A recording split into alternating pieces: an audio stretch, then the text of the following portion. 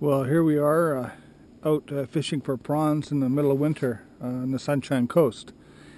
And did pretty good today. I got probably a couple dozen with 2 traps. These are the metal traps here.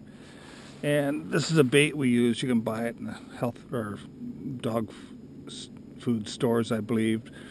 Ask for prawn bait. And there's the rewards. There's probably, I would say couple dozen, not huge but good size.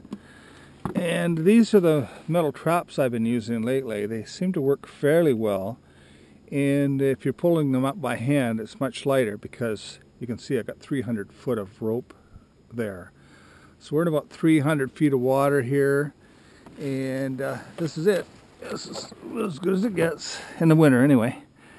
And there's a guy behind me. It's just set a trap, and there's a couple boats over there. And that's Texada in the background. Come around here is a little island here. And this is the mouth of Pender Harbor, actually. But it's a kind of a dreary day, but foggy and cold. I think it's 0, but it's still nice. Anyway, one last little look at these little babies before they get cooked up. I may even do a video on that a bit later.